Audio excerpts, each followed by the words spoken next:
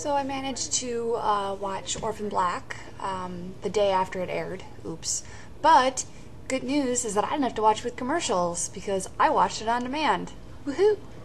So this episode was very interesting in that, you know, we have to see Rachel and Sarah pretty much work together.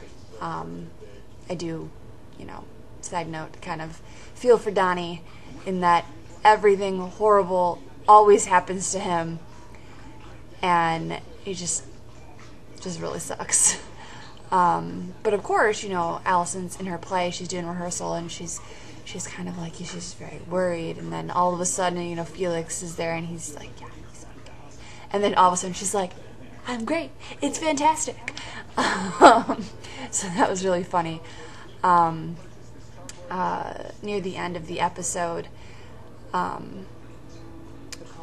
seeing Scott talking to Cosima and how he's like, I hope we find a cure, and Cosima's like, we will, and he seems like kind of unsure.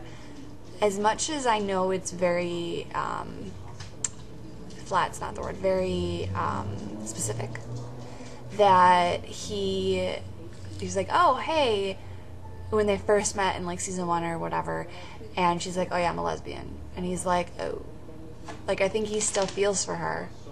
Obviously they've grown together, they've worked together for so long that you start actually feeling stuff.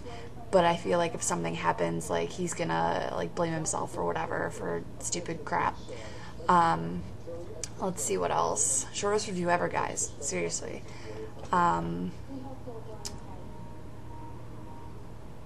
MK, how she is getting sick.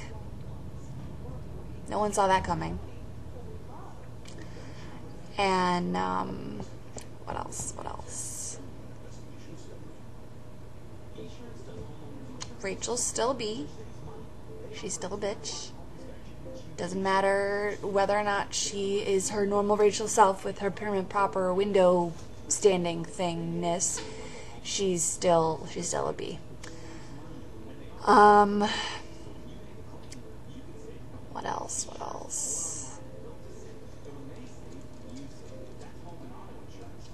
I don't know.